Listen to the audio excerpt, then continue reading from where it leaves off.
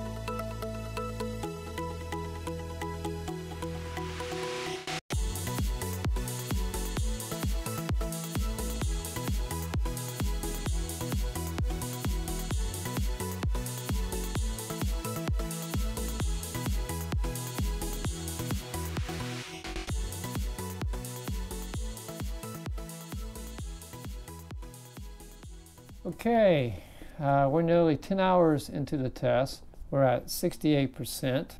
We did laundry today, and so far the Bluetti has performed great. Looks like it's going to be able to get us through the night. There's one thing I did notice, that it did throw a fault 20, and if you look at fault 20, is inverter low voltage. And what causes that is that the motor on the pump has a capacitor, and that capacitor is to give momentum to the motor to get it started to run, and that's where you will get some of the surge of current coming into that motor. And when it does that, you can get a momentary drop in the voltage, and that's not an issue as far as I'm concerned. I've even seen that whenever I had the pump hooked up to the grid in the house on 120 volts, where the lights would momentarily flicker whenever the pump would turn on. So that's just something that I wanted to point out. So far I don't see any problems with that.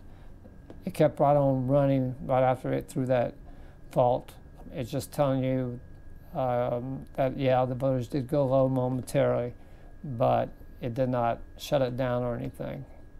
So we'll see, and see how the rest of the night goes. Okay, it's 11:50 p.m. It's at 45%.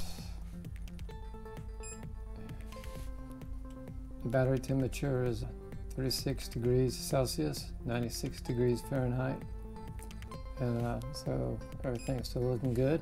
I'll come back in the morning and check on it again, and hopefully it'll last through the night, and I don't see any reason why it would not. So Check back in the morning. Okay, it's the next morning now, and this Bluetti has been running the water pump for over 24 hours, and it's at 18%. This experiment proves that in an emergency, this can run someone's water pump if the power goes out.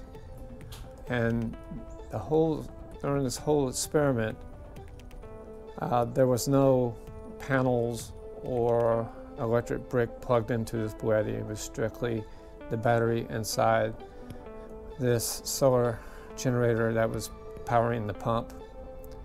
And yeah, if you're out there in the wilderness someplace, or if you are off the grid, you can have solar panels hooked up to this.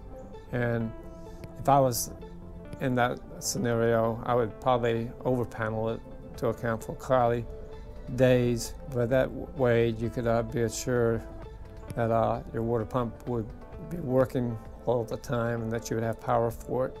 I'm getting ready to connect the pump back to the grid because it's getting cloudy right now, so the rain's coming.